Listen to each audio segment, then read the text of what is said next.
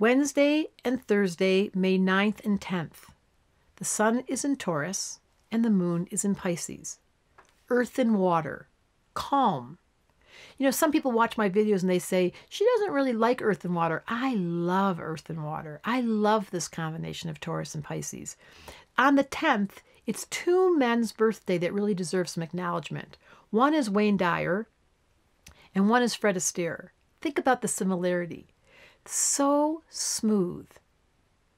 The quality of Taurus and Pisces, and by the way, the moon is next to Neptune. So if you were born with sun in Taurus, a baby were born with the moon in Neptune, it would be so calm and so precious. At their best, they're musicians. This is a classical case of a musician. Welcome to Fred Astaire, watching him singing in the rain. Welcome to Wayne Dyer, who tells stories. Hay House is one of my favorite spots. I don't know if you know that every full moon, I do a radio show on Hay House. And I think about Wayne Dyer or Louise Hayes, both who are on the other side. They've given us so much calm. All you got to do is hear Louise Hayes' voice. Or Wayne Dyer was so filled with wisdom. This is the nature of Taurus Pisces. Taurus was a Buddha. No, Buddha was a Taurus. Ha ha. I love saying that. You know, when you're Tauruses, you're allowed to make little glitches and make little boo-boos. You know why? Because Tauruses get self-conscious, and I'm role modeling. It doesn't matter.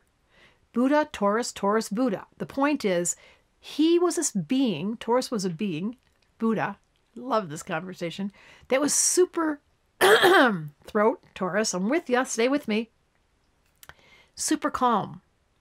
And no matter what the static is, and Moon in Pisces creates static, you get very sensitive, you get self-conscious. This is what anxiety is, Moon in Pisces. But the Taurus Buddha energy is, what matters more than this? What matters more than coming back to center? Not the way you look, not how much money you're making, not who you're sleeping with, not the job you're doing, but your internal anchor, said the Taurus. To fall into a calm state. That's what all meditation is. With this wonderful soft moon in Pisces to give you the blessing of the wisdom that says you're all here for a reason. No one got pushed on the bus. You're not a mistake. And whether or not your mom loved you or you love your mom or however the story went of your childhood, I don't care.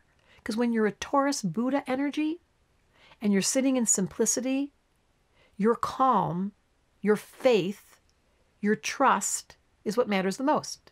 And you know, you can go to my website, Deborah Silverman Astrology, and there's a free, under products, a free meditation that just gives you a 5-minute access to learning how to use that moon in Pisces, dropping your grounding cord solidly in your seat, turning off the noises. A Taurus Pisces, you know why they play music all the time, this energy? Because that's where you find peace. So put some music on. Enjoy Wednesday and Thursday and see what level of faith and calm, and if you need some wisdom, Wayne Dyer, or you want to smile, Fred Astaire. It's their birthday. Astrology Answer said, Deb, show them how it is to just be simple in the Buddha energy and not be so distracted by all the, yeah, you know.